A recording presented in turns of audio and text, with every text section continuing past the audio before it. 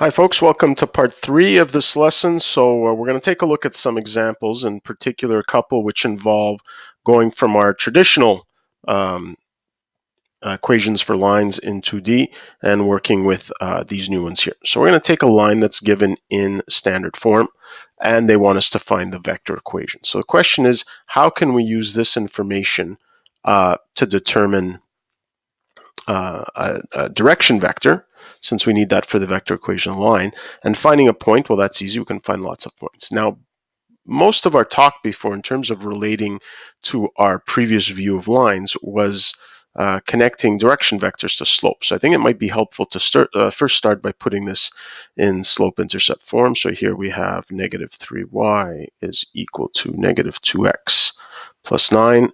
And so y is equal to 2/3 x minus 3. Okay, and in fact, by doing this, we also have a point on this line. We know that 0, negative 3, since negative 3 is the y-intercept, is going to be on this line. So that's already taken care of. There's our naught, so our vector going from 0, 0 to 0, negative 3. And now let's see if we can figure out the direction vector. So let me just draw myself a diagram as a guide. So I've got this line here, and what does the slope represent? Well, it represents the ratio of the increase of y with respect to the increase of x. So as x goes up by 3, y goes up by 2. Okay, so essentially what I'm looking for is I'm looking for a vector that has that exact same property. Okay, that goes in the exact same direction. In other words, I'm looking for the vector that has an x component of 3 and a y component of 2. So I realize here that my direction vector is just given by 3, 2. All right? But now that I have a point and a direction vector, I can write out the vector equation of the line. All right? So here I've got r is equal to my given point, which is 0, negative 3, plus some multiple of my direction vector, which we just found was 3, 2. Okay, and here we should specify that t can be any real number. Okay, so again, we use the fact that there's this connection between the slope, which gives us a sense of the direction of a line, and a vector which indicates the exact direction of the line. All right, now I could have used any vector that was parallel to this line. So I could have used the vector 6, 4. I could have used the vector negative 3, negative 2 in the opposite direction. Okay, this here was the easiest one based on using this connection to the slope. All right, so let's move on to part B here. So in part B, let's see what they want us to do. They want us to find two vector equations to represent the line passing through these points. So first of all, I notice that these are points in 3D. Okay, so I'm not going to bother being exact here. So let's call this A and let's call this B, and I'm looking for the line that contains both A and B. All right, so well, in terms of points, I've got my choice. I can use either one of these points. So I can definitely use that in terms of my two vector equations. But now I have to find a vector that's in the same direction as the line. Well, I don't think you're going to be too surprised that what I'm going to do is take the vector from A to B. Of course, I could have also taken the vector from B to A. That would also be parallel to this line. Okay, so in fact, I'll use those for my two different equations. All right, so let me take my first one, which will be AB. Okay, and what does that give me here? Well, remember, second minus first.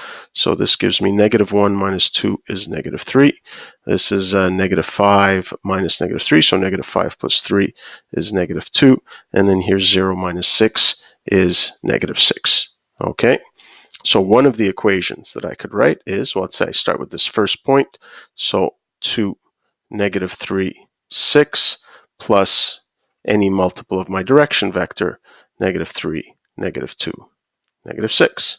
Okay, another possible equation, okay, would just be, say in this case here, I'll use this second point, so negative 1, negative 5, 0, plus, and instead of using negative 3, negative 2, 6, I'll use the vector going the other direction, which is also parallel to the line. So here, just to distinguish them, since I've already used t, so t can be any real number, okay, here I'll use s, so I'll use 3, 2, 6. Okay. Oh, sorry, I said I was going to use S, so S can be any real number. Now, the thing to keep in mind is that these look very different, yet they still generate the same line. What that means is that a value of t equals 1 won't produce the same point as a value of S equals 1. Okay, we can see very clearly that those are going to produce different points, but the idea is this equation eventually produces all points on the line. Okay, so now let's quickly take this and write this in parametric form. So I'll use the second one here since it's closest. So I can write in parametric form that x is equal to -1 plus 3s. Okay, y is equal to -5 plus 2s. And here we've got z is going to be equal to 0 plus 6s, so 6s. All right, and if I want to write in symmetric form, well, it's x minus x naught, so x minus -1, x plus 1 over the x component of my direction vector 3 equals y minus -5, so y plus 5 over 2, and is equal to z minus 0, so z over the z component of the direction vector, 6. So this is the equation in symmetric form. All right. So let's look at C before we take a break and have you work on D. So here it says to find the equation in standard form. This case here, we'll just have the C on the left-hand side. That's perfectly valid of this line here, okay, given in vector form. So I'm essentially going to do what I did before, is I'm going to use this connection between the slope in 2D and the direction vector. So I'll draw myself, again, a little diagram here to help me out. So here my direction vector is -2, 5. So -2, 5. So direction vector looks something like this. And we've got -2 and we've got 5. All right, so think about how we calculate the slope. Is the change in y over the change in s. So as x, I guess I was thinking about the s up here. So as x goes up by 2, y goes down by 5. Okay, so in other words, my slope is just going to be equal to -5 over 2. Okay, so again, as x goes up by 2, y goes down by 5, so -5 over 2. All right, so now that I've got my slope, well, I already have a point on the line. I know that the point, so here my vector to my given point is just going to be 5, -3.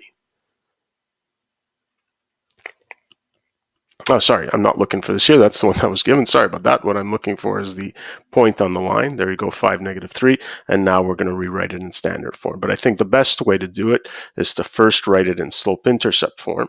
Okay, so when y is equal to -3, we've got m, which is -5/2, times the x value of 5 plus b. So here we're going to have -25 over 2. So here I'll put this over 2. I've got that'll be -6 over 2 plus b. So b is equal to -6 over 2 plus 25 over 2. So that looks like it's going to be 19 over 2. So my equation is y equals -5/2 x plus 19 over 2. All right. But of course, when we want it in standard form, we'd prefer having all integers. So I'm just going to multiply everything by 2 on both sides of the equation. So I have 2y equals -5x plus 19. Bring everything to the other side. So 5x plus 2y minus 19 equals 0. Okay, and there you have it. So just to recap here, because I made a little mistake there. So just to recap here, I drew my direction vector -2, 5, and I calculated the slope that that vector creates. Okay, so -5 over 2, and then from there I used the point on my line to find my slope-intercept form, and then change that into standard form. Okay, so last thing I want you to do is I want you to work on part D, and this is an interesting question because you're going to have to use, I think you're going to have to use something that we learned very recently in order to solve this problem. Okay, so we'll be back with the last part of the lesson.